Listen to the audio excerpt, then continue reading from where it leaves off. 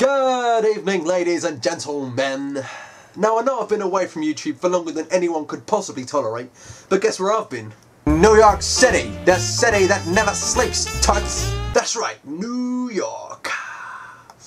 Well, I haven't actually been in New York the whole time I've been away from YouTube.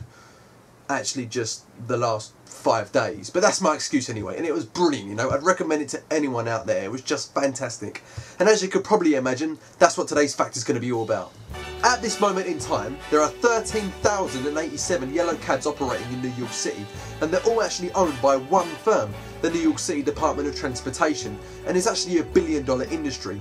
Now, when I was out there, I took quite a few yellow cabs myself, and they are very efficient. One thing I did notice though is that when they stop, unlike normal drivers when they just stop, taxi drivers have to stop, honk their horns and then start shouting.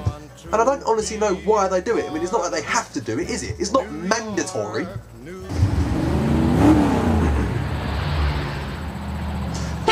Get off the road, you douchebag! What are you, some kind of asshole? You douchebag! Get off the road, you maniac! Oh, it's green. One place where a cab took us was to the Yankee Stadium, and we saw a baseball game out there, and that was really good. Although, a word of warning, if you are going to go and watch a game of baseball, pay attention. Oh, you recognise me off YouTube, do you? Well, I'm not surprised. I'm regarded as one of the funniest comedians out. And of course, we've done all the main attractions while we was out there as well, like the Empire State Building, the Rockefeller Center, Central Park, and of course the Statue of Liberty. Now, an interesting fact about the Statue of Liberty, you know, while we're hearing that, is that the 7 points on her crown actually represent the 7 continents of the world, and she's meant to be expressing freedom and liberty throughout the entire globe. At least that's what you're meant to think when you see it anyway. All I thought when I saw it is that she must get arm ache every once in a while. At least that's what I originally thought, but when I saw her arms, they're actually quite muscly. And her face is quite sort of chiselled as well, her jawline very masculine, and her general body is pretty tonk, which led me to the conclusion that she's more than likely a transvestite.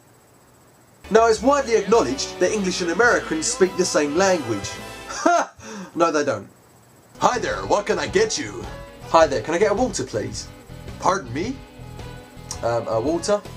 Excuse me? A water. A Mr. Pibb? No, a water. A Dr. Pepper? No, water. Cadbury's Dairy Milk? What? You don't even sell that in this country. No, water. You know, water as in H2O, vapour, aqua, you know, water.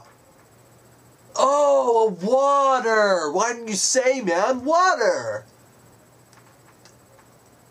We also had the brilliant idea of visiting Staten Island for a little while. Now, here's a great tip when you're there. Get the fuck out of there. Oh, hello there, young sir. Hi there. You'll have to excuse me, I'm British, you see, and I'm not too familiar with the area. Could you tell me where the local... Apart from that, I had a really great time, you know. I will not forget that holiday in a hurry. And originally, I was going to make a video as soon as I landed back in England, but it quickly became quite apparent to me that I was suffering from jet lag. Today's fact of the day is sponsored